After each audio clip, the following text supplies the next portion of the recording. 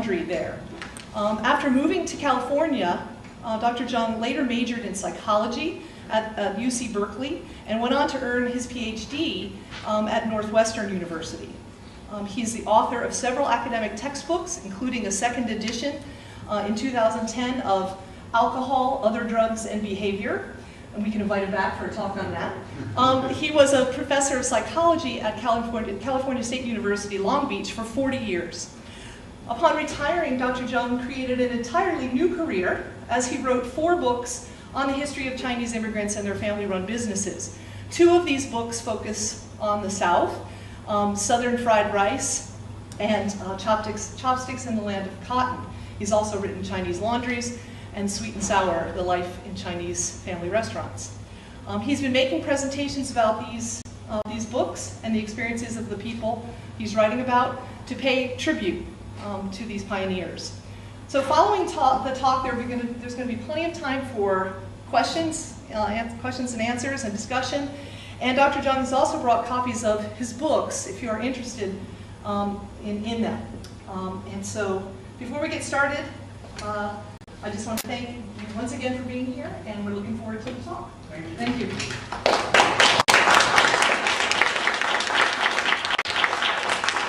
Well, thank you very much. Being a native-born Southerner, I guess it's always good to come visit the South, even though I don't come from this neck of the woods, but I can identify with a lot of things Southern. Even though I've spent most of my life out of the South, you can't completely take the South out of me, I guess. You know, it's an early experience phenomenon. And I do have to say that much as I enjoyed psychology and being a professor, if I had known how valuable and rewarding it was to get into looking at my roots as a Chinese American, I think I would have retired sooner. So, let me see if I can get this to work the way I want it to work. Okay, so as was pointed out, my family was the only Chinese family in our whole town. So there's me and my family surrounded by people that we were not quite like. Now, some of you will know China pretty well, others may not. The point I want to make is Guangdong, which is right above Hong Kong, the little yellow province there. That is where most of the early Chinese came from. And I want to make sure you understand that, because understanding Chinese America today is much more complicated, because we have Chinese coming from Taiwan, from mainland, all other parts of China. And while there's a lot of similarities, there are also many differences among those Chinese from Guangdong and other places. One of the most important things you need to know, aside from the fact they spoke Cantonese and other dialects as opposed to Mandarin, is that the Cantonese Chinese, when they came, were very poor. And, you know, for the most part, not highly educated. And that's quite different from many of the later immigrants from China, say after 1965, when the immigration laws were liberalized. This is something that I guess your population studies people have also been. I didn't come to in 2010, but just to give you an idea of how few Chinese there were in the American South. I looked at the 1920 and 1930 census figures. Prior to that, the numbers were so small that they wouldn't even show up on this graph. You can see that Mississippi had the most. You can also notice that they were mostly men. There were very few women. So these were bachelor societies for the most part. Some of these men had wives, even had families in China that they left behind for a variety of reasons. Many of these bachelor men did, in fact, eventually go back to China, get married in arranged marriages, and then bring their wives over and have families in the United States.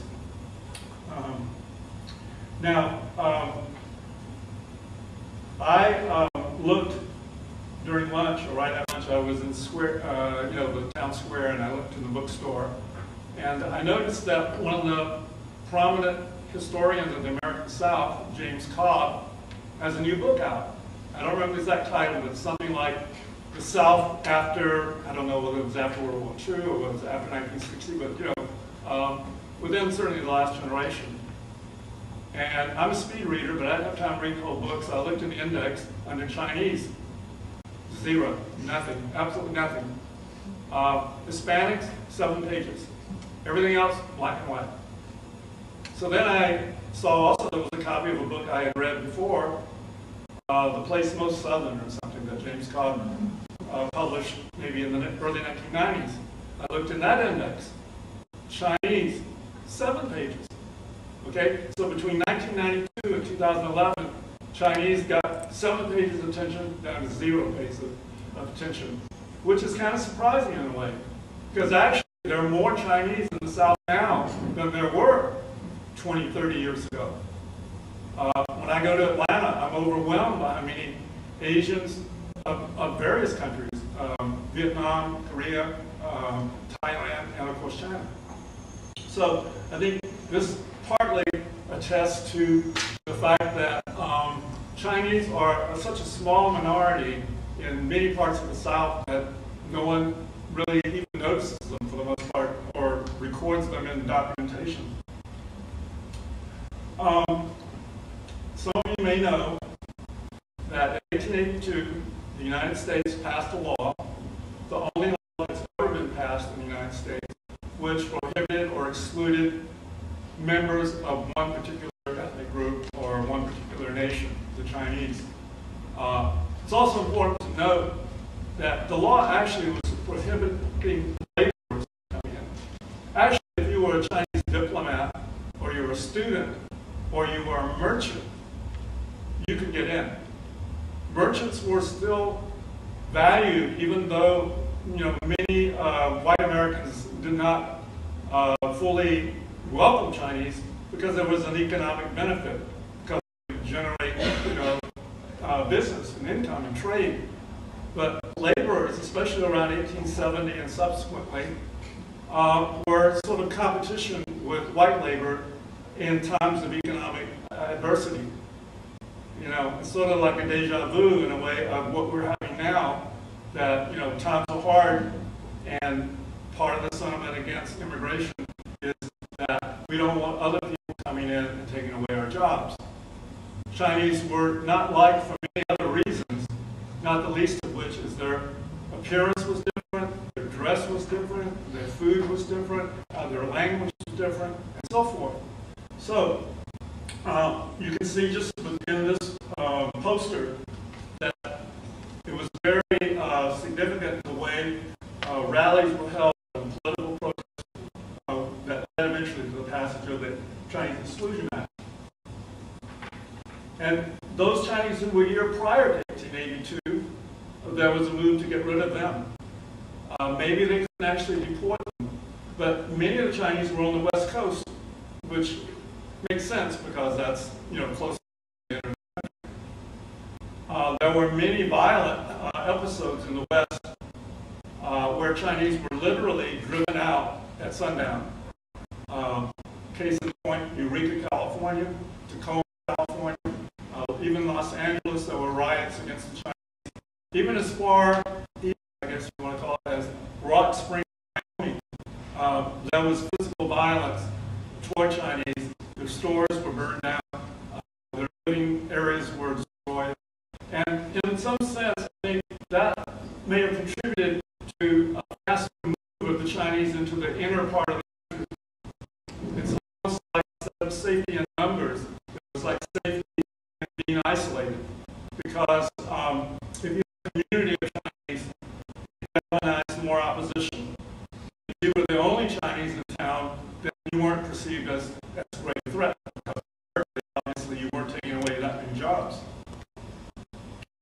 I got interested in this from a personal perspective. After my mother passed away, my mother, at that time and maybe even now, was a rat. She was recycling long before recycling became in vogue.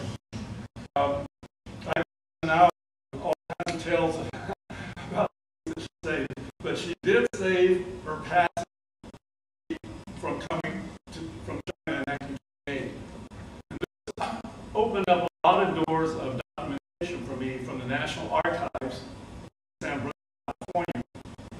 house all the interrogation records, transcripts of the immigrants who, whether they came from China or wherever, all the ones who came in through the West Coast are in the house there, some in Seattle, some below San Diego down, I'm sorry, not as far as San Diego, but in the Gale. And I was particularly interested in this because even though I knew from verbal reports with my mother what experience as a child, I didn't always believe everything she told me. Partly that was a child, and there was a certain amount of rebellion anyway. Also, I knew my mother was kind of educated and superstitious, so I didn't always fully believe everything she told me. She'd tell me about exclusion. She'd tell me about the fact that many Chinese bought papers and documents from other people and had to change their names. And so I learned at an early age that my American name, John, was not really my real name. So it would be among Chinese. Other Chinese would, the common thing they would ask you is, which translates to like, what clan do you come from? Or like, what is your family name? And my parents would always tell them, say Lao, you know, your name, your son-in-law, I Lao or something. And I couldn't figure out, well, why am I calling this? Isn't it John? So it didn't make any sense. So my mother would explain to me, that's not a real name because your father would go and buy someone else's papers so he could get into the country. So that was kind of a scary thing in a way. On the one hand, why are my parents lying? You know, why are they doing this?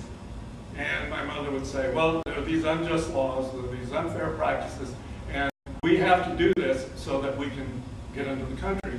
Why do we need to get into the country? Because in China, in Guangdong at the time, it was extremely difficult living circumstances. Drought one year, famine, floods the next year, warlords fighting and so forth.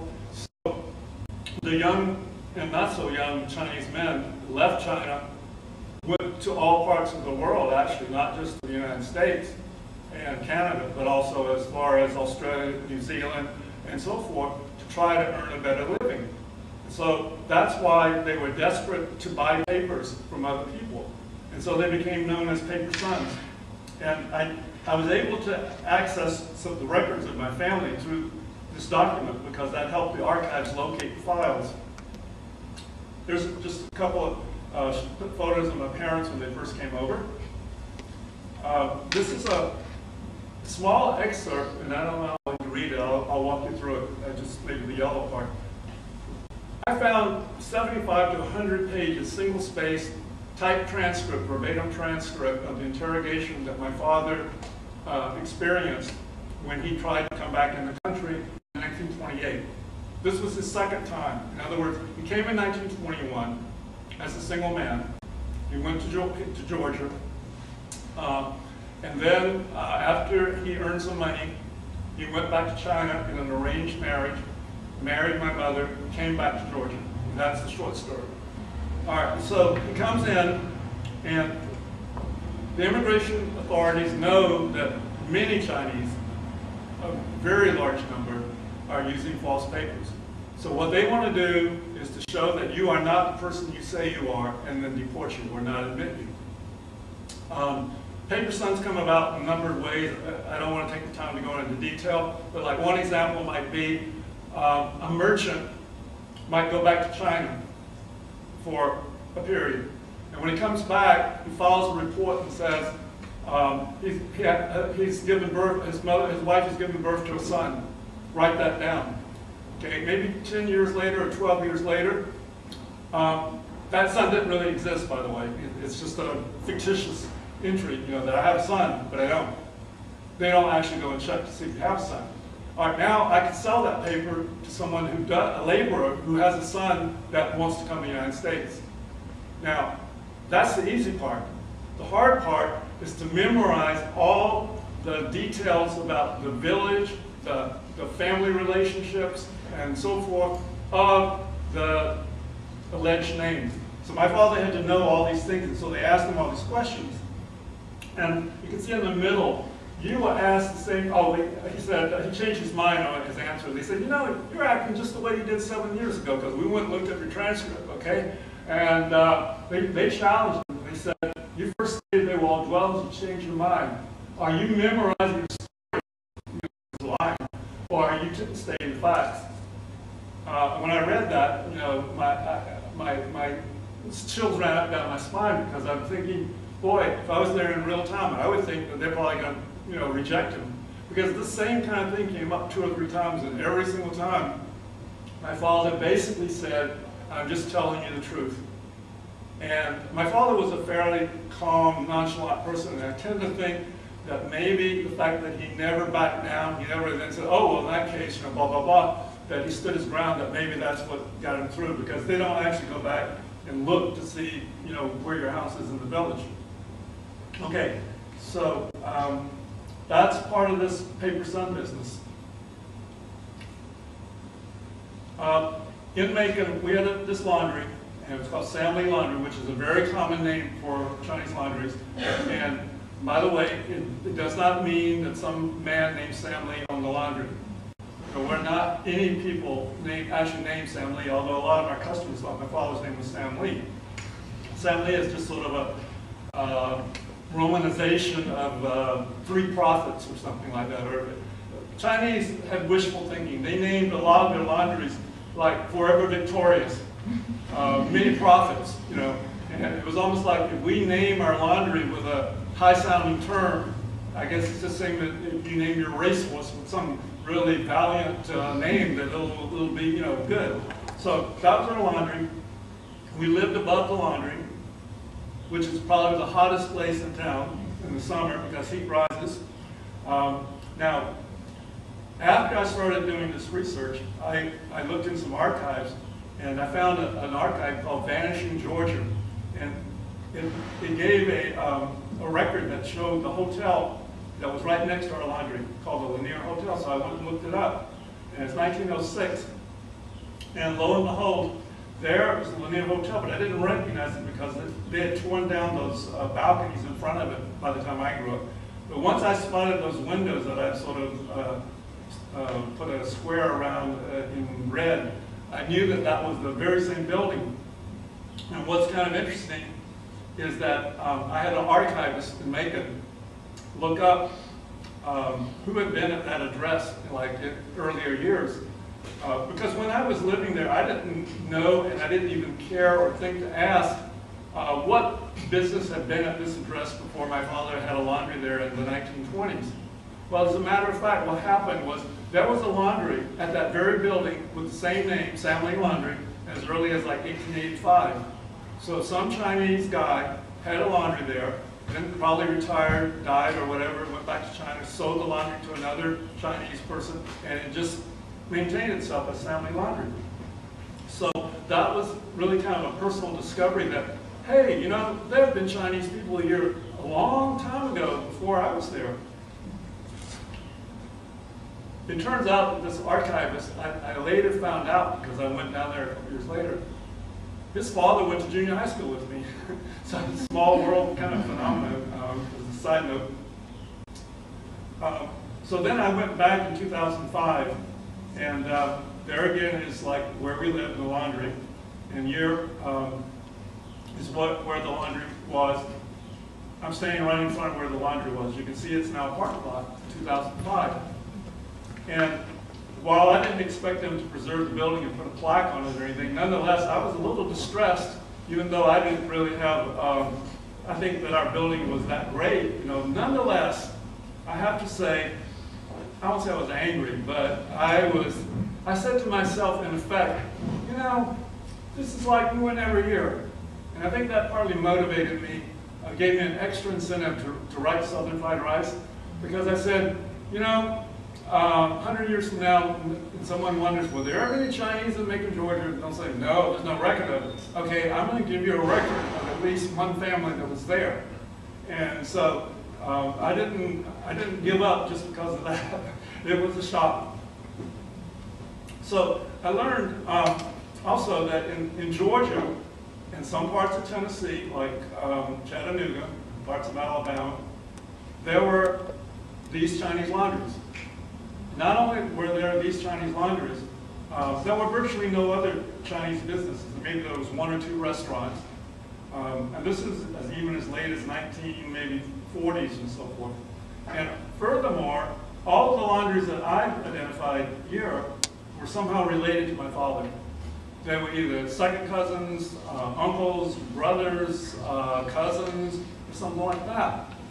So all these people got there through a chain of migration where one person comes over, gets settled, sends word back to the village to send a younger brother over, which was true in the case of my father. His younger brother came over, stayed with my father for a couple of years, learned the ropes, saved some money, went to Atlanta and opened a laundry. And that's how it worked. Interestingly, my uncle, the one I'm referring to, he actually flunked the immigration test. He couldn't pass the immigration test. They were going to deport him. But somehow, and I don't know exactly how, whether he bribed them or what, but he got it. They said basically, you're denied admission. Do you wish to have a, well, it wasn't reconsideration, but whether, like a second hearing? He said, yeah. My lawyer said, yeah. And then the next thing in the file says, admitted, land him. And we don't know exactly how he got in, but he did get in. Just a few personal photos of my mother and us growing up in Macon. And my father taking a break, maybe inside the store, outside the store, because hours were pretty long for all those people, not just for my parents. They worked from sunrise to sunset, at least 6 days of the week, sometimes 6.5 days of the week, Sunday off. So in that sense, Chinese laundrymen had it relatively easy because we only had to work 6 days. Chinese restaurant people usually work 7 days. So, we often debated who had the rougher life. So here's something that you don't need to be told. Like if I give this talk in the North, I need to include things like this, so I didn't delete it. But so I was telling them, like in the days of Jim Crow laws, what would happen. When I first gave this talk, like in New York, I wasn't really sure how well it would be received in the sense that, and I talked about it in Atlanta, mostly to older Chinese. They ate it up. They just loved it. I mean, they were really complimenting me on this and that and other, and I felt really good. But then I stopped and asked myself, why are they so happy about me doing this? I have not told them anything that they don't already know. And then I thought about it and said, well, it must be because they're happy that someone's telling a story, because my story was not all that different from their story. Okay, fine. Now I go to New York. And I'm thinking, oh, I don't know how they're going to relate to this. I better explain to them what the South is like. And they liked it, and they were all interested. But for them, the interest was sort of quasi-anthropological. See, they couldn't believe there were Chinese in the South, or that they could even live down there. I mean, when I was a teenager, everywhere I would go, wherever someone found out that I was from the South, the first thing they would say was, where's your Southern accent? We don't believe you. So then I give them a little Southern accent. And then they say, okay, how come you're all in the South? There's no Chinese in the South, right? So then I have to explain to them, well, my father went to the South because he had a relative who brought him there, and that's how he got there. It wasn't like it was his planned destination. So I explained to them, like, for example, and the term in those days was not African American, so I'm not going to use it then. So when we were growing up there, if you were a colored person, you could not eat in a white restaurant or sit. You could buy the food at the takeout window and take it home or go outside in the park and eat it. You could not go inside and sit with white people. Jackie Robinson, who needs no explanation, was playing for the Brooklyn Dodgers, and they'd have spring training in Florida, and then they would proceed north. They came through Macon once, and there was going to be an exhibition game against our local Sally League Class A minor league baseball team, the Macon Peaches. How's that for a name for athletic team? Okay, citizens arose and said, this shall not pass. There will be no athletic contest where there is a mixture of the races. So they canceled the game, so I never got to see Jackie Robinson. Okay, so the question is, what about these Chinese people in Georgia, at least first? One example, vividly remember. I don't know how old I was, maybe 4, maybe 3, I don't know. I was in the dime store, and it was a hot summer day, and I went to the drinking fountains. And as you know, there were 2 drinking fountains there, white and colored. And I had a 50-50 chance of getting the correct one, whichever the correct one might be. So on one occasion, I'm sure I must have started drinking out of the colored fountain. I felt something tap me on the shoulder. I turned around and looked up, and there was a white lady, and she didn't say anything, but she kind of nudged me over and, you know, told me to drink from the other fountain. I couldn't read then, you know, but anytime I went there, I always went for the one that she told me to go to, because that was, you know, what I was being told. So that was one thing that, for that purpose, I was white, okay? I was not colored, or I could drink from the white fountain. On another occasion, I was playing with my black friend whose mother worked up the street from the laundry, so there weren't many kids in our neighborhood because we lived kind of in the downtown area. And one day my father called me over and he said, one of the customers told me that I should tell you that you should not play with this black boy anymore. And that was nothing else told, like why or why not, but they just said, you know, advice, you know, tell your son not to do this. I basically ignored the advice, and my father never, you know, said anything subsequently. But, you know, I just remember it very vividly because it seemed like, why is someone meddling with what I'm doing? We didn't think we were doing anything wrong. We were just kids playing, you know. So those were a couple of examples that stand out, you know, in a child's mind. We could go to public facilities where the whites were. Movie theaters or picture shows, fine.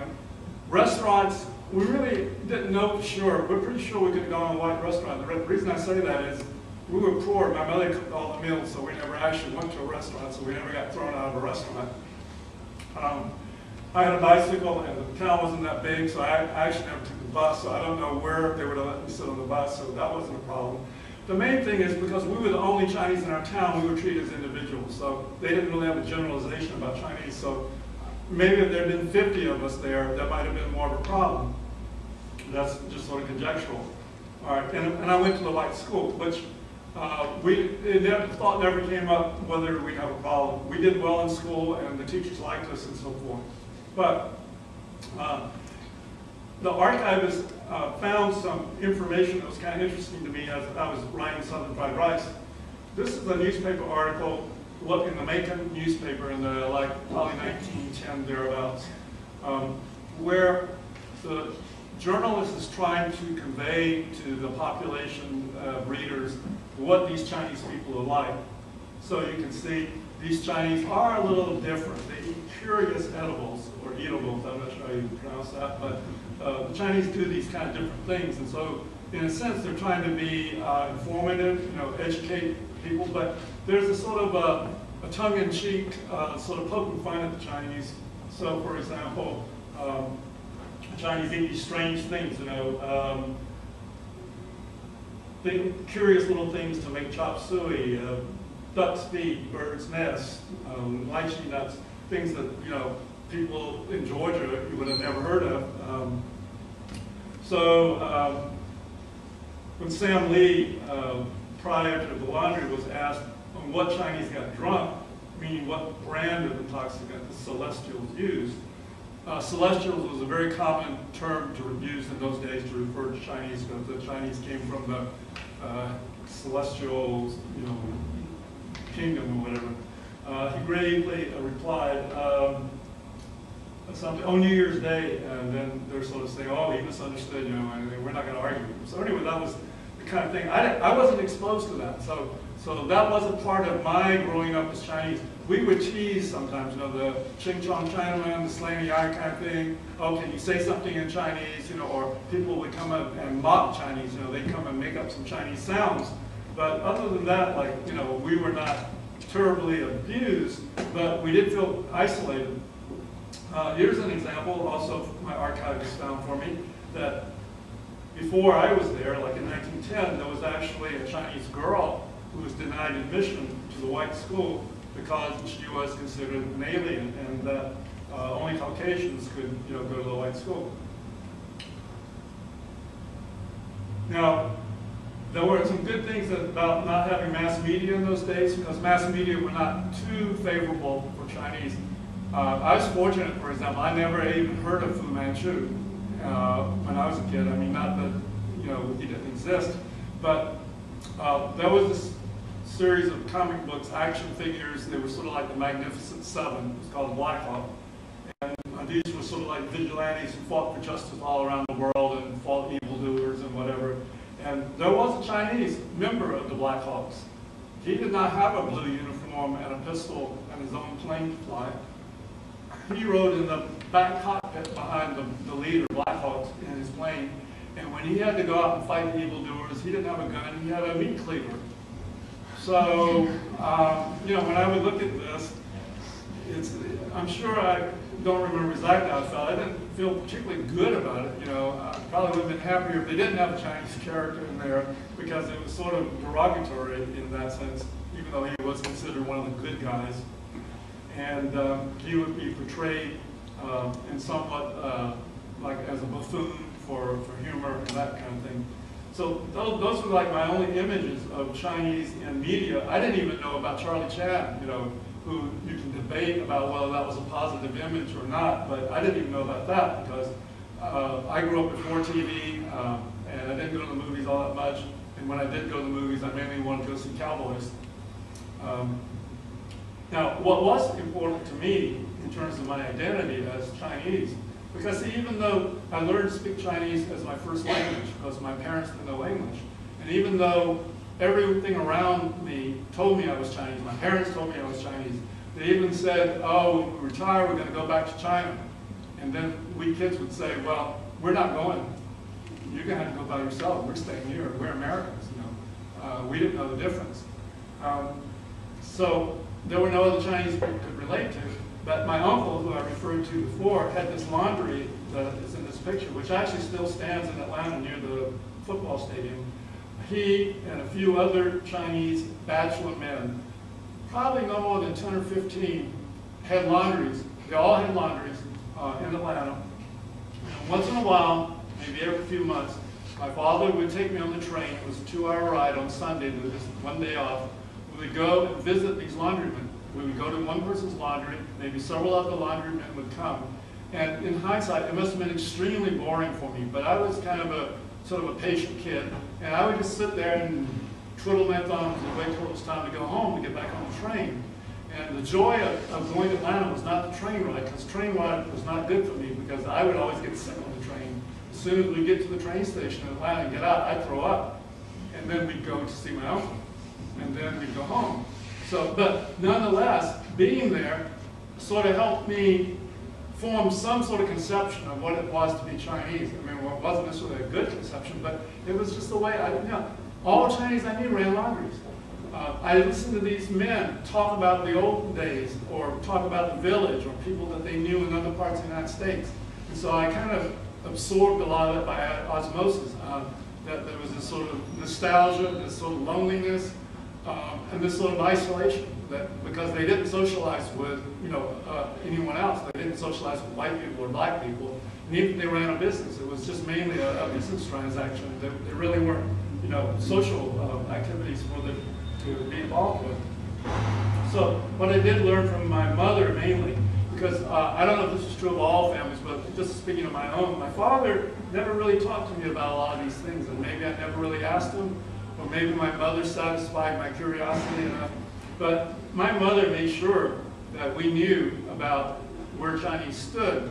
So she wanted us to be extra careful not to get in trouble. So consequently, it was sort of like a self-defeating prophecy, because all the bad things that she said were going to happen actually never happened to us because we were very careful. So, which, I guess you could say she did what she felt was necessary and was important.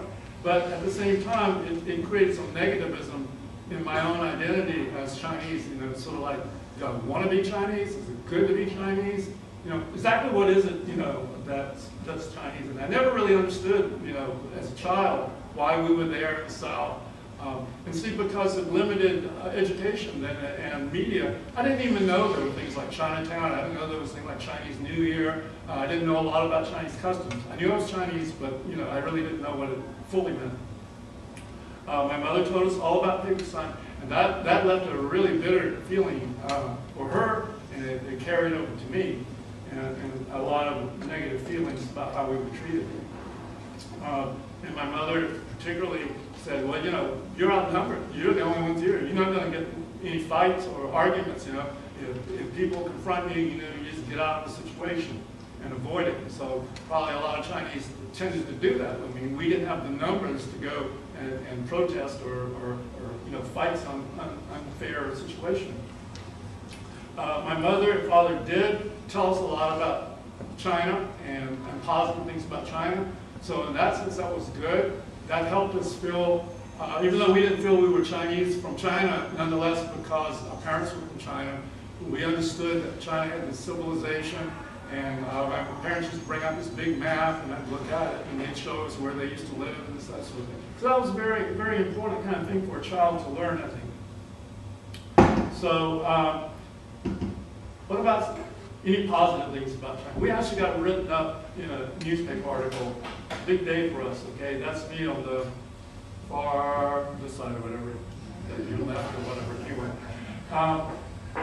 Madame Chiang Kai-shek, who at that time was Chiang Kai-shek's wife and one of the most powerful women in the United States, in the world. She came to the United States in 1943 to rally support in America for fighting the war against the Japanese. And she came to Macon to get an honorary doctorate. And unknown to a lot of people is she spent like her early teen years in Macon, Georgia. And so that was one of the reasons that she came back. And this is, by the way, the other half of that article when I showed you the girl was alien, was excluded from the Chinese, from Russian school. It was Mrs. Schoon. They didn't spell her name right. Mrs. Schoon, they call Schoon, but it's S-O-O-N-G, Mei-ling Soon. That was Madame Chiang Kai-shek's maiden name. So this is talking about how in 1910 or 11, Madame Chiang Kai-shek had, Macon, Georgia has the distinction of being the place that rejected Madame Chiang from going to school.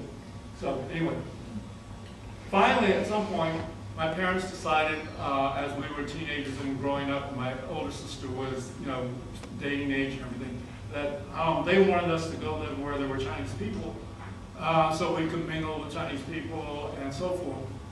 So they just said, we're moving, and that was a rude shock. I wasn't really ready to move, but, they said, we're moving. So my father stayed behind several years, and we all got up and left my father behind to work and to support us. And then finally, when he decided to leave, they sort of wrote this nice little article, so like, goodbye, it's been nice to know you, thanks for being a good citizen of the community. And when I read this article, I can't say that I completely understood it. I started laughing a little bit because there were so many mistruths in it. So for example, the one at the bottom about my parents being devout followers of Confucius, which was absolutely not true. My fathers were very a-religious, just totally uninterested in religion. They weren't Buddhists, they weren't Confucians or anything, they were just hard-working people. And so one day when I was a small child, I heard the church bells ringing on the block behind us, and I asked my parents, what's that noise? Oh, well, that's the church. Those bells are calling people, it's time to go to church. Well, why aren't we going to church? So, well, church is for white people because during the week they do a lot of bad things. During the Sunday they need to go pray and get forgiveness. We're Chinese, so we don't need them. So I was persuaded because I was only 4 or 5, plus I didn't want to go to church. I was having a good time at home. That my father saved up money in the middle to go back to Canton and marry his childhood sweetheart. His father did not have a childhood sweetheart. He was there in Macon, Georgia by himself working away, and then someone sent him a letter and said, hey, we found this match for you, come back over here and get married. So it wasn't his childhood sweetheart, so that was total fiction. The top part about him referring to his father being in the United States where he was, well, that was not true. And my grandfather or his father never came to the United States. So then the question came to me, how did these mistruths get represented here? And knowing my father, I think when they interviewed him, he was given leading questions. Oh, you went back to China. Oh, you went to marry your sweetheart. My father wasn't going to explain to him.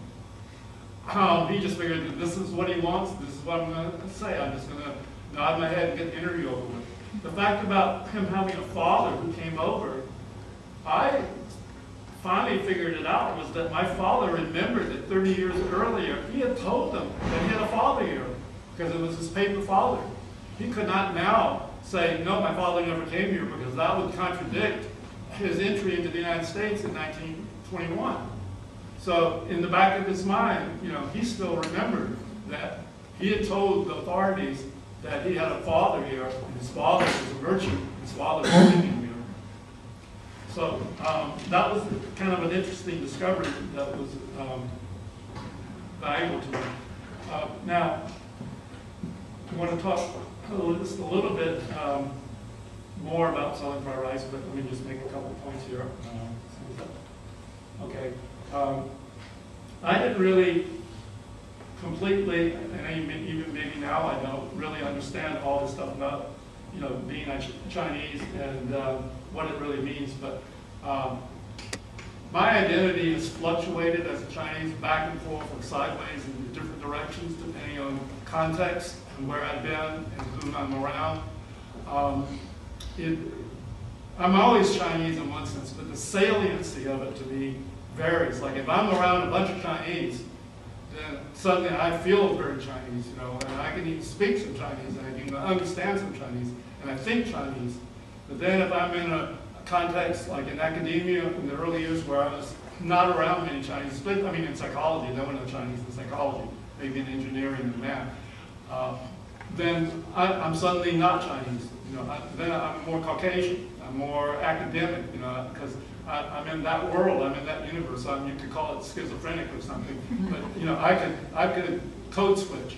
Okay, you want me to speak good English? Okay, I'll speak good English. You want me to speak Chinese ghetto English? I can do that too. After I went to San Francisco, I learned how those Chinese butchered the English. I started doing it too. Because you kind of want to fit in, it's almost like you don't think about it. So, but I have to say that there were many times growing up that I didn't really feel eager to be Chinese or associated with Chinese because the mirror of society was telling me that we were second class. And certainly that was incorporated into myself at various times. So I would try to avoid even thinking about being Chinese. And there'd be periods in my life where maybe when I hadn't been around Chinese people for a long time, maybe I'd walk down the hall, I'd look in the mirror, and I'd say, oh, there's a Chinese person there. Oh, it's me. I'd suddenly remember I'm Chinese, this sort of thing. And also, people would come up to me like, I'm the authority. They perceive me as the authority. And they say, oh, we need to know something about Chinese. Let's go ask John Jung. He ought to know. He's Chinese, right? And so, on the one hand, we're not fully respected, but on the other hand, we're assumed to know everything about Chinese culture. So that's kind of a burden. And since I started writing these stories and also giving talks, even though the majority of my audiences are probably Chinese Americans, I have given talks to audiences that were predominantly not Chinese. And I found like it helps other people understand what the Chinese situation was like. So in that sense, it's really kind of rewarding, and it helps me understand their situation. That Chinese were not unique with their problems. I remember giving one talk, an African-American woman came up to me and said to me, thank you so much for your talk. I could really relate to that. And I thought to myself first, like, what is she saying? And she must have looked at me and saw that I was kind of quizzical. And she immediately said, I grew up in New Hampshire, and our family, we were the only black people in our town. So right away, I knew that what my story was not just about Chinese. It was about people who were isolated in terms of their cultural communities, and that's the common denominator that she and I had with regard to this. And I've been fortunate, I've gotten feedback from other people different people have different parts of the book, of the story that they like, that they relate to, and that's quite understandable. This is probably my most exciting email that I ever got about my book. And so I have to share it with you. There was this guy, he sent me an email. At first I thought he was accusing me of something. It was basically something like, "You've stolen my story." And I thought, well, what is this? And the guy's name was almost like mine. It was James Jung. And his family had run a Chinese laundry in Kannapolis, North Carolina. They were the only Chinese in Kannapolis, North Carolina. At the bottom part, he writes a letter, email to his 4 brothers who also grew up there. And he says, you know, "My God, this is the same." He says, "Same 3 windows looking down the street below." You know, he was incredulous. So that was, it was kind of a real enjoyable experience. I mean, I felt like, you know, yeah, you know, I think I'm telling my own story. I'm actually telling the story of a lot of other people like that. And when I did one of my research for another book, for example, I looked over the state of Iowa, like 1910 or 1900, and I found like every other county had like maybe 1 Chinese in them. They were all running laundries, maybe 1 or 2 were running restaurants. These people were all isolated too, but none of them told their story, okay? So my story is not as, well, unique is not maybe the right word, but it represents the experience of quite a few other Chinese of my generation. Now, let me talk about the Delta. Okay, again, this map you don't need to know, but if I'm in Chicago, I need to show this. So, after the end of slavery, the cotton plantations were desperate to go and find cheap labor. And here you can see there was actually a newspaper article, among others, and a cartoon sort of saying, you know, how are we going to solve this problem that we're not going to have, you know, enough labor for the cotton fields? Well, we've got these Chinese we're trying to get rid of them anyway, so, you know, if we can't kick them back to China, why don't we ship them down or recruit them down to the Delta and get them to work? And so there was some movement toward that, but not very successful and not that many. And some of the ones who came apparently did not stay in it very long because the Chinese found other things that were more to their liking and, you know, maybe more profitable. So, as we all know, cotton was, you know, the driving force in the economy of the South, you know, the late 1800s. But at some point, you know, boll weevil and other factors, you know, decimated the cotton economy. And the South, you can see particularly Mississippi by all its dots, was particularly hard hit because of the huge concentration of cotton plantations. Now, in those days, when the plantations were dominant, they also controlled all the resources in terms of like food and supplies. So there would be like a company store, the commissary, one example on the left in Sunflower, Mississippi, and the picture of the interior.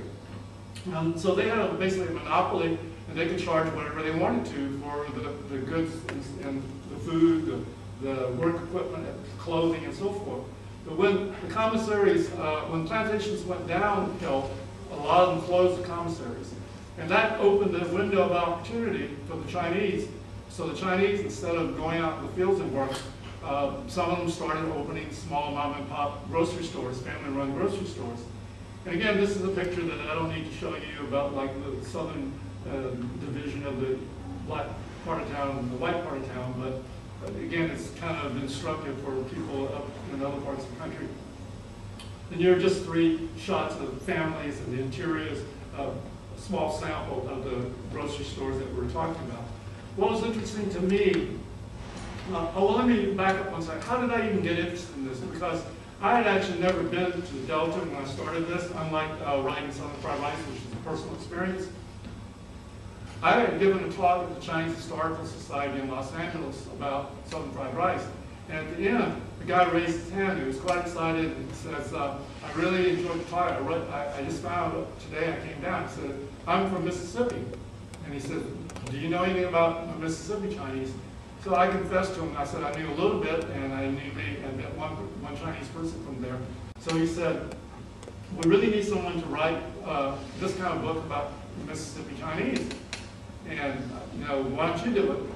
So I'm thinking to myself, well, you're from Mississippi, why don't you do it? You know.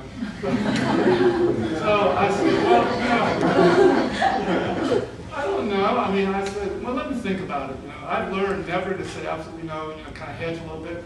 So I went, and so he gave me a name of a lot of people that he knew, relatives and people who were in the Delta.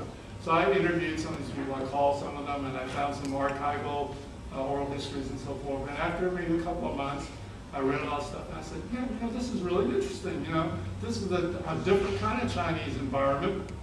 Like, all of these people ran grocery stores. Now, in Augusta, Georgia, there were a lot of Chinese grocery stores, but like in Atlanta, there were none. In Macon, there was none. So I didn't really have much knowledge about it. So I had to go and find some people who grew up in Chinese grocery stores and enlist their aid and, you know, giving me personal experiences about, like, what is it like to run a grocery store on a day in and day out basis? What are the chores? What are the duties? You know, what's involved? You know, and so with that sort of cooperation, I was able to put this together and try to portray a picture of what life was like for these immigrants.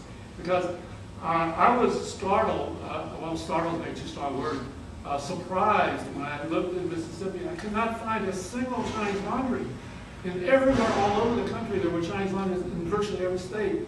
Why is it that Mississippi has no Chinese laundry? It just puzzled me. You know, and I don't know if I know all the answers. Maybe the grocery stores were more lucrative and better, but once they got into the grocery stores, then they bring their relatives over, and the other relatives run grocery stores. And also I kind of thought, well, if you don't have much money, what are you going to do? Get clean clothes or get food to eat? So I figured they'd probably get food to eat first, okay? So maybe that's why grocery stores were more lucrative. But anyway, I found it fascinating because I could relate to these Chinese people because they came from the same villages that my parents came from, the same parts of China. We kind of more or less spoke the same dialect. We compared notes, and our upbringing was very similar and so forth, but even though our lifestyles were very different. And what was surprising to me was, even though these Chinese were spread all around the Delta, in a way they were isolated because there was just a handful in this town, a handful in that town, a handful in this town. Yeah, on the other hand, even without, you know, the internet and all of that, they were all interconnected. They all seemed to know everybody. A lot of them were relatives of each other. So it was a community that had strong ties, but yet they were spread out geographically.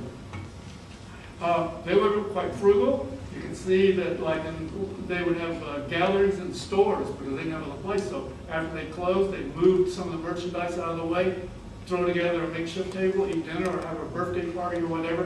And so they had large families. They had large, you know, interconnectedness. Now, this is too complicated to go into detail, but what it sort of illustrates is the chain of migration, that some people would come in, they'd open a store. Once it got going, they expand, they go get relatives to come over from either China or other parts of the United States. Now, this particular one I'm going to go in detail a little bit more because it deals with a family that actually ran a laundry in Massachusetts and decided to come to the Delta. And then once they got established, they brought in other people, okay? So, and then next generation. So this is just skimming the surface. But what I wanted to show was that the Chinese didn't just all in the Delta just didn't go directly there. They did other things first. They went back and forth to China, which see was a revelation to me because my father only went back once, but I found a lot of other people went back numerous times. All right, now this in a way is a better way of explaining what I wanted to do in the chart there. We have two families here, the red line family and the blue line family, okay? The Wongs and the Chows, or the Joes. Okay, so up in Holyoke, Massachusetts, there were these three guys. They were brothers. They ran a laundry. And interestingly, one of them had a son who was like hanging around the store. And one day, a white customer comes in and complains and files a protest and says, you know, you can't have children in a working place. You know? So what happened on kind of that is some white family that was pretty well-to-do and was friendly toward them sort of said, well, we'll be his foster parents. You can come live with us. Turned out to be a real kind of advantage for him in one sense because they were well-heeled. They sent him to prep school. He eventually ends up going to MIT and getting a degree in civil engineering. I mean, how strange is that for a laundryman like in 1920 or something? So, meanwhile, his uncles and his brother go down to Greenville and they open the they buy out the Zhou store. And some of them go back to China and get married, bring their wives over, and so forth. Now, meanwhile, over in Portland, there's another family, the Wong family. Guy comes over from China in 1870, and then he brings over a younger brother, and they open a herb store. And then, you know, as things happen, wherever opportunities happen, some of them decide to go to Fargo, North Dakota. And they open a restaurant, not a herb store. Somehow they're into restaurants, you know. And then they go bring another couple of brothers over, and they open restaurants. And then when the 30s come, and the Depression hits, restaurants fall into hard times. So the father sends the oldest son, and I think the youngest son, down to Mississippi, because they have one of his daughters down there, because she's married to a Chinese in, I believe, Shelby, and he has a grocery store. So now they're starting to, like, you know, move the family out of restaurants into sort of toward grocery stores.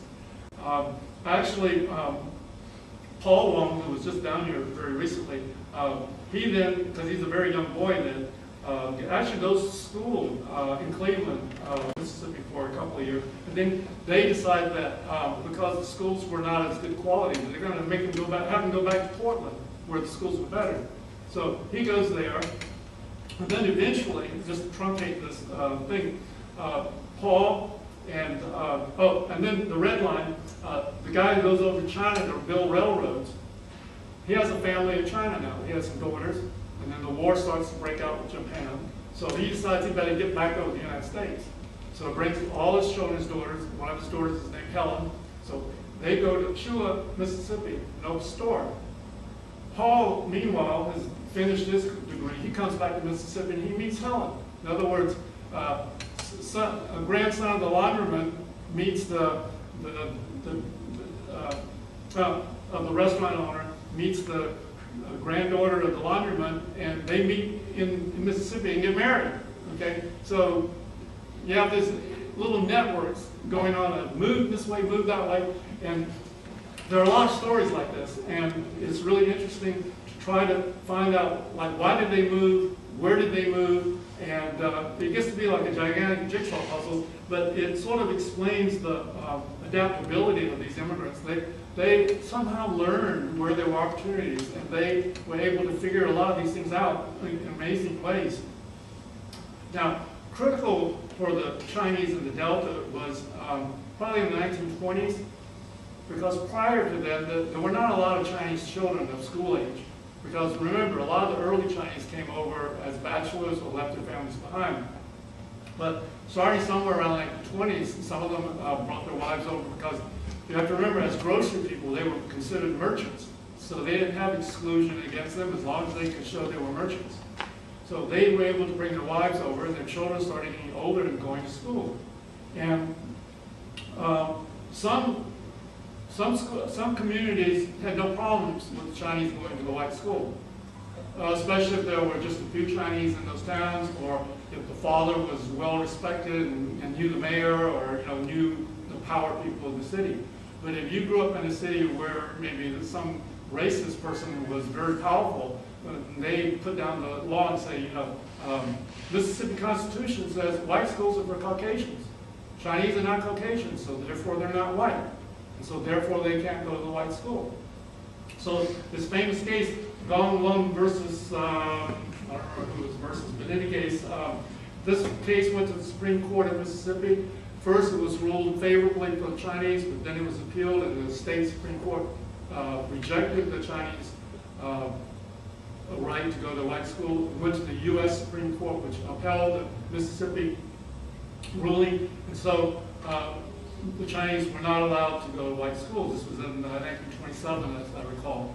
So what Mr. Lum did is he just up and moved his family across the river over to Arkansas, and where his children could go to a white school.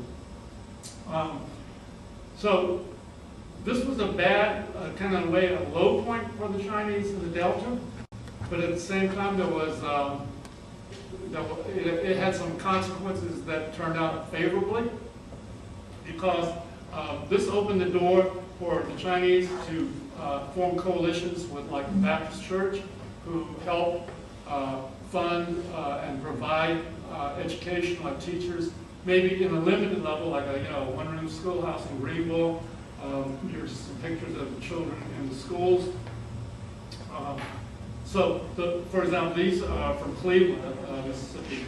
So the Chinese Baptist Church, in coalition with community leaders among the Chinese, were able to get a lot of the early Chinese immigrants to come to English classes, to religious services, many held in Chinese and so forth. But prior to that, it was like the missionaries wanted to get the Chinese to come to the churches, but the Chinese had no particular need or urge to do this. And a lot of these missionaries had already been pretty thoroughly rebuffed in China. They got to China to try to, Christianize Chinese, and they weren't too well received there. So they, kicked them out, and they came back to the U.S. And so one day, one of these missionaries says, why are we knocking our heads off going to China? We got Chinese right here. Let's go and Christianize them. And so you can see there was a benefit for both sides. The white churches were fulfilling their mission, and then the Chinese were getting to be a part of the larger community. They were, by becoming Christian, instead of being perceived as Buddhist or Confucian or heathen or whatever, that probably made them more acceptable to the larger community. And then it sort of opened the doors for them to get a better education. So even though it was limited, that school at Cleveland only lasted for, it started in the late 30s and it lasted until maybe